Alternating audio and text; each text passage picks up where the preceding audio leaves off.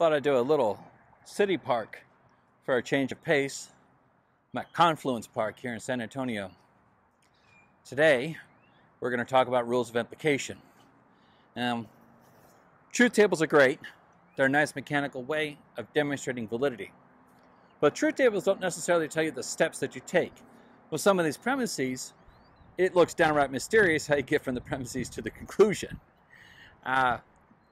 We'll use the rules of implication to show the steps, these steps of inference from these premises to the conclusion. And what these rules tell us is what sort of proposition we can infer from other propositions.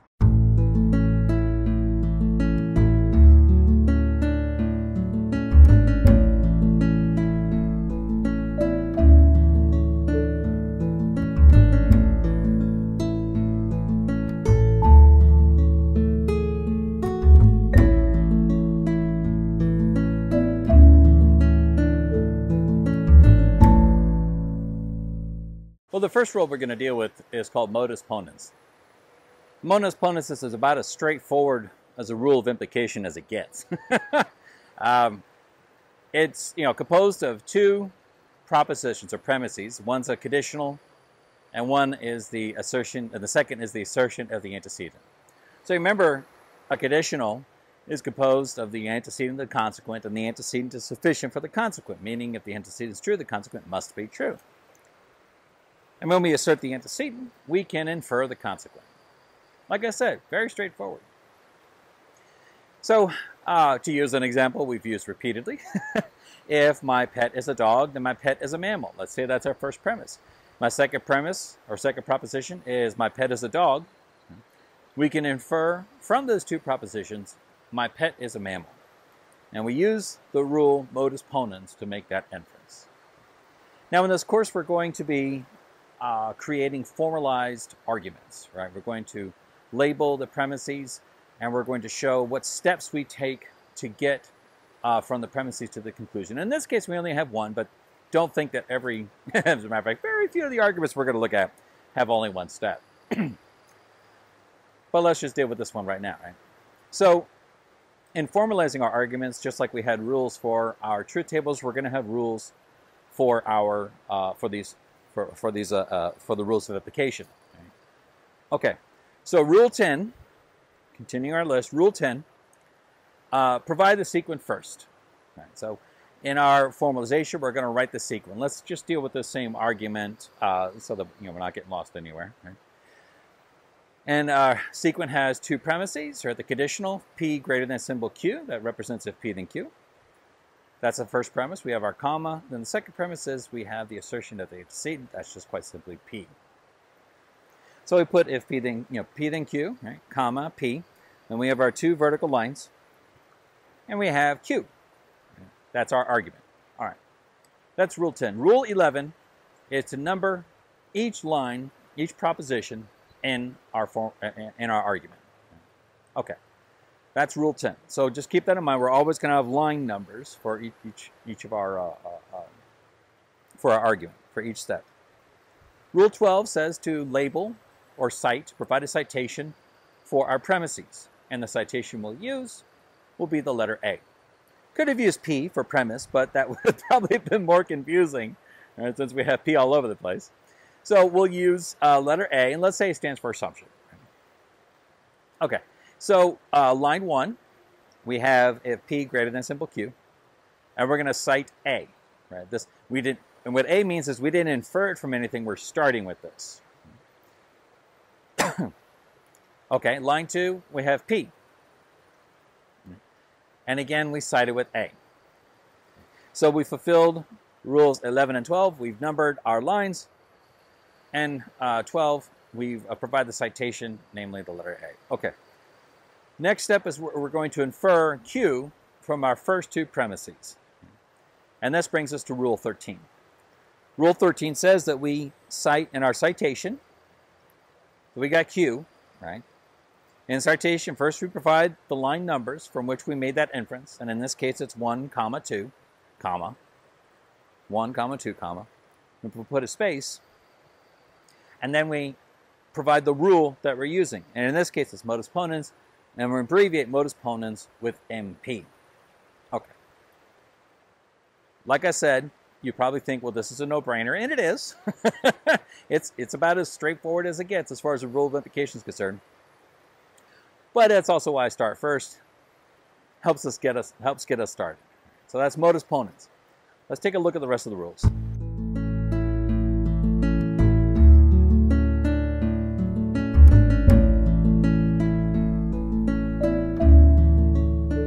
All right, the next rule of implication that we have is modus tollens. And modus tollens, again, uses a conditional. Right? If P, then Q. But instead of asserting the antecedent, we deny the consequent. Right? Instead of asserting the antecedent, we deny the consequent. So, for instance, we can go back to my pet is a dog and my pet is a mammal. Well, let's try something sound this time, right? If my pet is an iguana, then my pet is a reptile, right? Okay, so that's still a true conditional.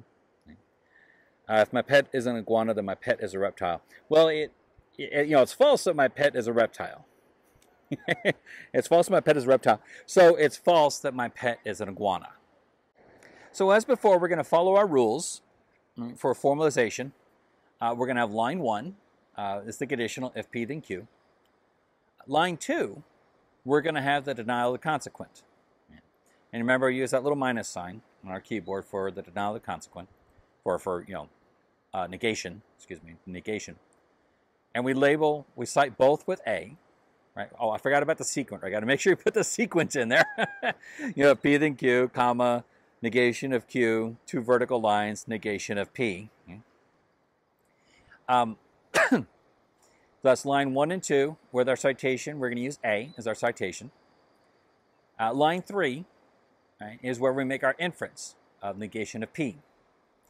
We have our inference at line 3, but we're also going to provide our citation, right? We made this inference from line 1 and 2. We have comma, 1, comma, 2, comma, no space, right, between the numbers and the comma. 1, comma, 2, comma. Then there's a space, right? Space between the last comma and the citation, or the rule used, and we'll use MT for abbreviation for modus tollens. So that's modus ponens and modus tollens. Now, I want to offer a little word of caution here. Right? We're talking about an invalid inference. Back with modus ponens, we assert the antecedent to infer the consequent, and that's just fine.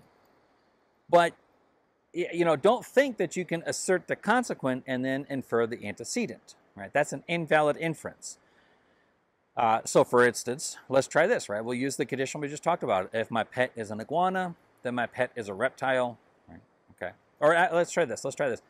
Another true proposition. If my pet is a cat, and my pet's a cat, right? I've talked about my dog before. You see my dog. My pet's a cat. Then my pet is a mammal. Right? Now that's a true conditional. Animal being a cat necessitates that it's a mammal. All right. Well, let's have the assertion of the consequent. Okay? My pet is a mammal. By the way, we've got 2 true premises. If my pet's a cat, then my pet's a mammal, and my pet's a mammal. We have 2 premises. And from this, we infer that my pet is a cat. Well, I think my dog would be very upset about that accusation. So, no, this is an invalid inference. We've got 2 true propositions. We've affirmed, by trying to affirm the consequent, we infer the antecedent. But then we get something false. And then my pet is a cat. So this is an invalid inference, and it's a classic error in logic called affirming the consequent. Now, affirming the consequent is not valid. Affirming the consequent is not valid, and then by inferring the antecedent, right? Similarly, right, that's affirming the consequent, and it kind of looks like modus ponens, but it's a mistake, right? It's a mistake. Similarly, we've got denying the antecedent. So let's take our true conditional. If my pet's a dog, we would take that conditional. If my pet is a cat, then my pet's a mammal. All right, that's true. Second premise, my pet is not a cat. This is also true, right? This is also true. My pet's not a cat. But then from this, we infer that my pet is not a mammal. Right? That's another error in reason. We've got 2 true premises and a false conclusion. Two true premises and a false conclusion. So that's not going to work. Okay, well, golly. So we got modus ponens, we got modus tollens. These are two good rules of inference. And we talk about two errors, two formal errors in reason, affirming the consequent and denying the antecedent. Well, let's keep going with our rules of implication. We're going to cover two more.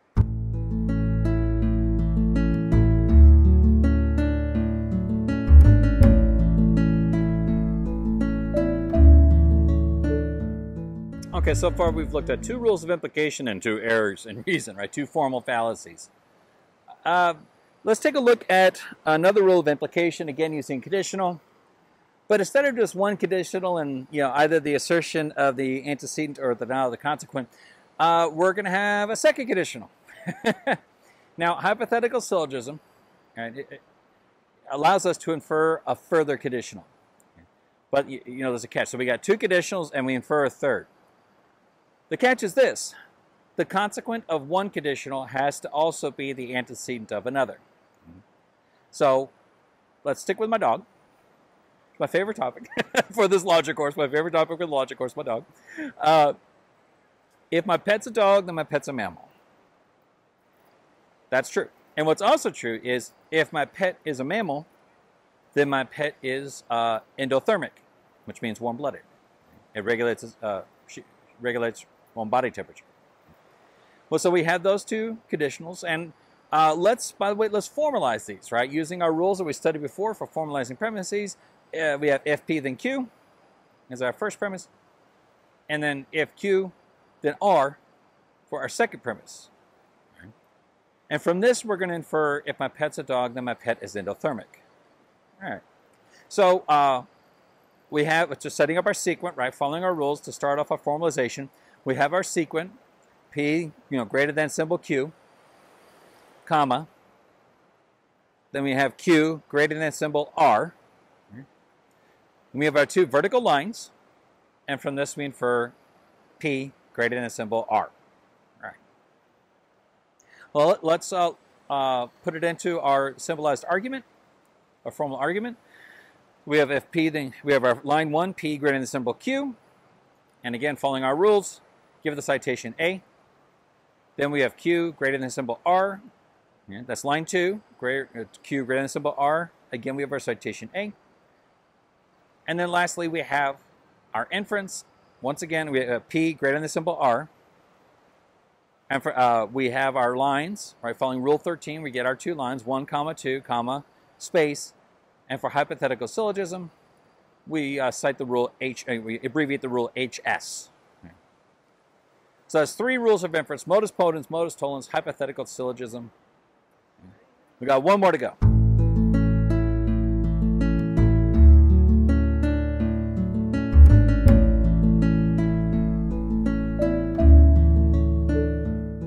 So the last rule we're going to look at using a conditional, at least for this chapter, we're going to have more later, but at least for this chapter, is called conditional proof. All right. Now, conditional proof is a little strange because you're proving something by assuming something else. Now that seems odd. I can't just go around assuming that unicorns exist for the sake of validating Tolkien's claims about unicorns, if he made any. I don't really know if he did. Right. That's a bad idea. But well, we can still prove something by making an assumption. And believe it or not, you already do this. Right? So if you've ever had a discussion with somebody, and they were wanting to talk about, let's just say Bigfoot. Right? Say they're talking about Bigfoot. And you don't think Bigfoot exists. Right? But you say something like this: well, assume for the sake of argument that Bigfoot exists. Well, you're making an assumption in order to prove something else. You say, assume for the sake of argument that Bigfoot exists, then his feet would be Bigfoot's feet would be substantially bigger than any human being's foot, but it would retain the same bone structure, since, in all likelihood, this Bigfoot is has a common ancestor with Homo sapiens. Okay, suppose that's what. Well, then what you're doing there is you're creating a conditional. If Bigfoot exists, then what? If Bigfoot exists, then Bigfoot has a common ancestor with Homo sapiens. And since Bigfoot has a common ancestor with Homo sapiens, Bigfoot's foot bone structure on his feet will be a lot like human beings. Okay. So, you're not saying Bigfoot exists, but assume for the sake of argument that Bigfoot exists. Well, this is, and you're not saying Bigfoot exists, right? You're not saying Bigfoot exists. All you're doing is saying that certain things follow on the assumption that Bigfoot exists. Certain things are implied on the assumption that Bigfoot exists. Okay. So we do this in formal reasoning. It's called a conditional proof. And you're inferring a conditional, right? Using the rules of implication to infer a conditional. We've already seen one rule that does this with hypothetical syllogism. Now, hypothetical syllogism is great for inferring conditionals, but sometimes you don't have the necessary conditionals in the argument in order to make the inference using hypothetical syllogism. So, maybe you have to create your own. And you can create your own conditionals given what you already have in an argument using conditional proof. All right. So to do this, right, let's try this argument. Let's try this sequence. If P, then Q. Now, from this, it's probably pretty clear, but let's say it anyway. This is a real simplest thing. Let's try this. If my pet is a dog, then my pet's a mammal. We've been using that. Well, from that conditional, another one follows. If my pet is not a mammal, then my pet is not a dog. Now that should be pretty straightforward. I mean, you're looking over modus tollens and I see that, I get that. But notice, right, we don't have the denial of the consequent in order to therefore conclude that my pet's not a dog. And by the way, that would be an invalid inference, right? If we conclude if my pet's a dog and my pet's a mammal, my pet's not a dog, if we somehow make that inference, we've done something invalid because, like I said, my pet's a dog. Okay. But we can still conclude that conditional. And we do this using conditional proof. So, here's what the sequence looks like. If P then Q, it's a one premise argument. P greater than symbol Q, double vertical line, not Q, greater than, not P. If P then Q, therefore, if not Q, then not P. Now you look at this and like, whoa, hold on a second. That's it. We only get one premise. You only get one premise. But we could do this using conditional proof. So let's start the argument, right? So we got rule 10. We put our sequence at the top of our formalized argument. Right? Rule 11, we're numbering our premises. Rule 12, we have our single proposition, our single piece of evidence of P then Q. We place it there and we have the citation A. That tells us that it's our premise. Well, what do we do next? Well, we want to prove this conditional, if not Q, then not P. In order to do this, we're going to have to make an assumption. Now, you might wonder, well, what assumption can I make? Can I make just any assumption? Let's assume not R. Well, you can do that, I suppose, but you're not going to be able to do much with it, right? Well, no, we want to prove the conditional, if not Q, then not P. So to do that, we assume not Q. So, here's a little clue. If you're going to use conditional proof to prove a conditional, or to infer a conditional, you start by assuming the antecedent. So we have our line 2 here. We have our antecedent. It's the antecedent of that conditional you want to prove, right? Not Q. That's our assumption. Now, you don't just assume if not Q, then not P, therefore are proven using conditional proof. No, that's not what's happened. You have to make an assumption and infer something from it in order to infer the conditional. So, we have our assumption, not Q, but we don't cite it as A. Right? That would be a mistake. That would list it as one of our premises, and we're setting up modus tollens, right? That's not what we're doing. We start with, we have not Q, but we cite it as ACP, which is going to be short for assume for the sake of conditional proof. Okay. So we assumed it for the sake of conditional proof. What now? Well, we draw an inference from it. We're drawing inference from it. And what are we going to infer? We're going to infer not P. Right? We're going to infer not P. And we'll use lines 1 and 2, and our rule would be a modus tollens. Okay, so we're using modus tollens within conditional proof, and in all likelihood, you're going to have to. I don't know what you could assume or what you could prove just by making an assumption.